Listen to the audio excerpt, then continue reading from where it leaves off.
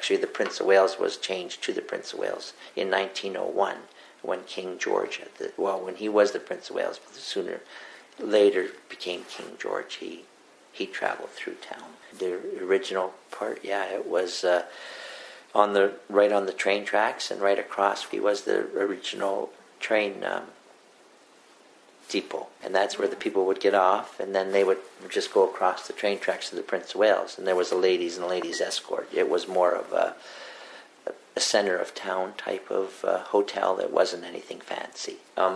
At that year, at the end of the year, the Prince of Wales Hotel, which was called the Prince of Wales Hotel, only 16 rooms, and it was in receivership, and so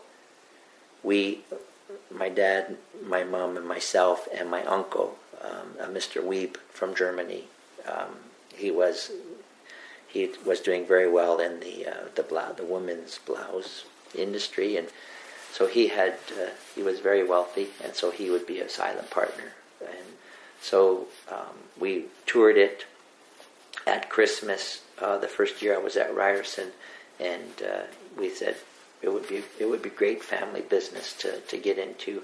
Mom could do the books from both places. I could manage, and my dad could still stay at Lincoln Upholstering and do that, that's the industry I really wanted to get into. Right, I was a year already at Ryerson, and we hired two gentlemen from Toronto to manage it, and so that's how that all unfolded. I finished my school at Ryerson that April, and started working in the kitchen and in the bar and all that, learning the whole business. And they were there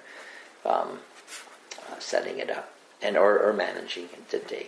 And it was Nicholas Pierce and David Barrett who went on. They only stayed there till Christmas. They were there for maybe 11 months. That's all they were.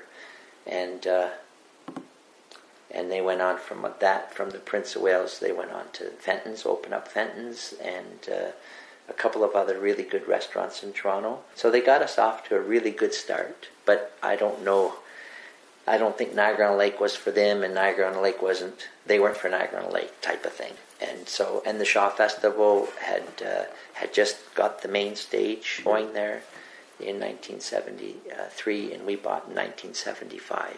Easter 1975 we opened up. So it was getting busier and busier, so we started right there with the and so they left at Christmas of 1975, and I had to quit school because then I had to come in and manage. I had to be the day-to-day manager. After the 77, we added on 24 rooms and a conference facilities already, because we had to not 77. We had to get some winter activity going, and John Drope owned the Pillar and Post at the time. John Drope owned the Pillar and Post, and then Gary Burroughs and his mom owned the Oban Inn. So there really just was the three of us, and so we worked really well together. We had lots of conversations and that. So it was a very good working atmosphere within the town, in the hospitality. And it worked well, and so we shared each other's knowledge and things like that, and it was a fun. It was busy. It was every year was busier and busier and busier. We had a good number of years there when we just kept building.